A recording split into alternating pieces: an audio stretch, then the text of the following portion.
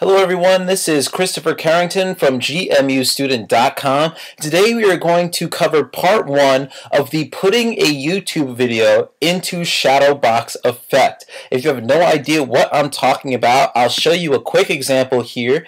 Here we'll click the YouTube link, and as you will see, everything will black out around. YouTube will start loading right here.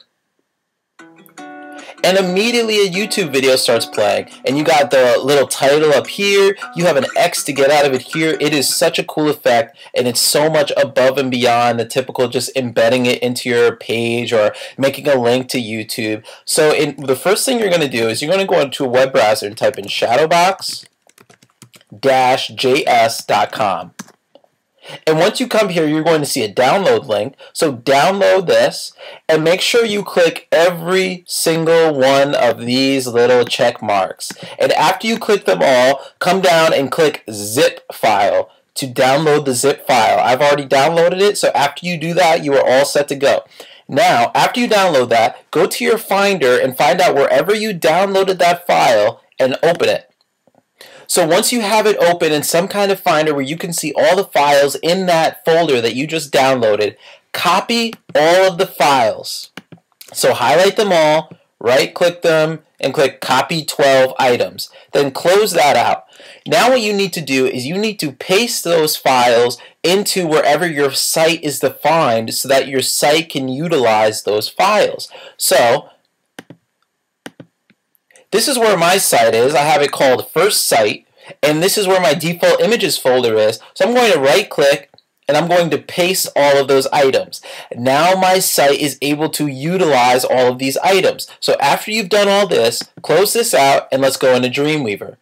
So open up Dreamweaver, and if you refresh this First Site, you're going to see all of those files that I just pasted in there. So let's create a new HTML, and let's go File, Save As, sorry about that, File, Save As, try one more time, and make sure you're where your site is defined, and let's just call it Shadowbox_YouTube, and save it. So this is where we are going to make our cool effect. So the first thing you need is you need to have either an image or you need to have text that the user is going to click in order to see the YouTube video that you want.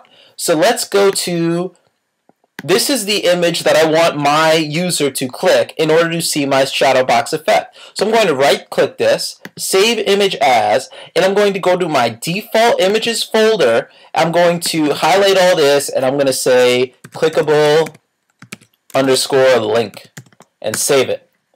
So now let's go back to Dreamweaver, and in Dreamweaver we are going to insert that image. So scroll down here and go to your image and click clickable link, choose that image, and type in click to see, can't type today, see YouTube video.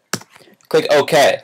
So this is what our user is going to click in order to see our video. So now let's insert the link to make that, basically that thing go to the YouTube video that we want. So click if you have text, highlight that text. If you have a picture, highlight that picture and go down to link, and now we have to go find the YouTube video. So go to wherever your YouTube video is. This is the YouTube video I'm going to use.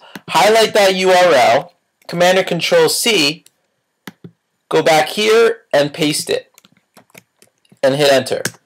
So now you have made this a link. In the next tutorial, we are going to learn how to make that link be a Shadowbox effect. So thank you for watching. This has been Christopher Carrington with GMUstudent.com.